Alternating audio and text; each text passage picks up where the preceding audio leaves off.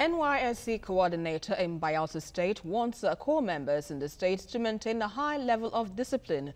While he was spoke to TVC News during the swearing-in ceremony of youth corps members at the Bayelsa orientation camp in Kayama Grammar School, Kolokuma Council area of the state.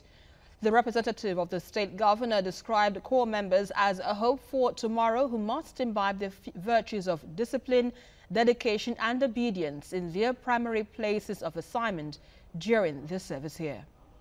These are people who have received higher education in our various institutions within the country and outside the country as well. They are the hope of tomorrow. So we must enjoin them to learn to be disciplined, learn to be obedient, learn to follow instructions, and learn to excel in whatever assignment they're given, because that will be the platform for their future growth and development as citizens of this great country. To ensure they participate fully in all activities and uphold our policy on discipline. Because we've told them that we are maintaining a high level of discipline, and from the commencement of the orientation program, they look amenable to obedience, to discipline, and observe every rules and regulations in the NYSC.